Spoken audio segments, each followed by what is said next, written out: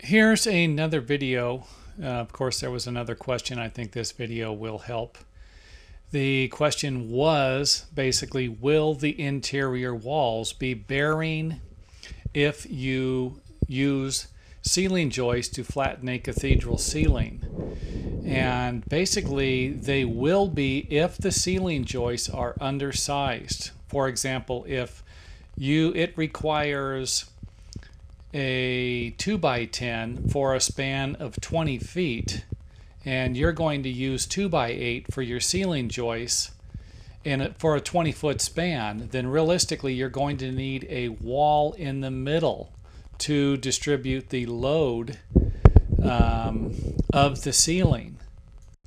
So let's try this again. If you have a 20-foot span in between walls and you are going to use 2x6 ceiling joists, for example, where let's just say a 2x6 probably spans comfortably 12 feet. And again, I'm just making an assumption here. But you're going to span it 20 foot. Then realistically, you would need a wall in there somewhere so that the span wouldn't be more than 12 feet.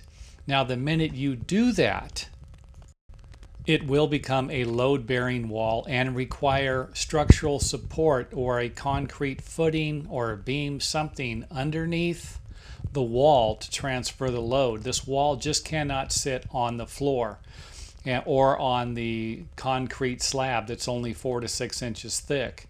It will need structural support underneath the wall. Once the wall becomes load-bearing, which it would be if you were going to use smaller ceiling joists, then you will need structural support underneath it. However, you can go with larger ceiling joists. For example, let's just say that you have a 20-foot span and the structural engineer says that for 20 foot you need to carry a ceiling load, you need to use 2x10. Then you would be fine. You put the 2x10 in and you're good. You will not need a wall in the center to transfer the weight.